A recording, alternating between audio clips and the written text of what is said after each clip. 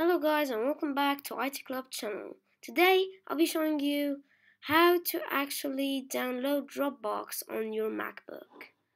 To start, first step, open Safari and go ahead to Google. Okay, and search. When you go to Google, just write Dropbox, as you can see here. And you go to the actual page, which is www.dropbox.com. See here, download the app. You click on that, then it will tell you it's downloading. And here, as you can see, it starts downloading and finishes fastly. Okay, and now you'll need to click on it.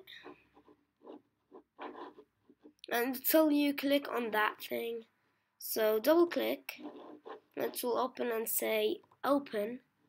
But for now, I already have Dropbox. So actually I'll just download it again just so you guys see. Okay, so it's downloading as you can see. And I'll come back when it finishes. Actually, I'll just wait.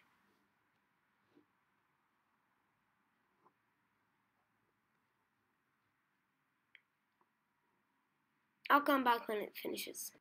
As you can see guys, it's almost done. Oh yeah, it's done. Then it'll tell you have successfully updated Dropbox to version 3.12.6.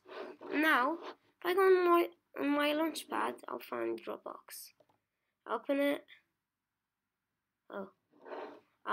Yeah. So I go here, as I can see the Dropbox logo there. Click that, I click on the folder, here's my Dropbox. And hopefully you enjoyed it. Don't forget to leave a like, subscribe and share, and see you.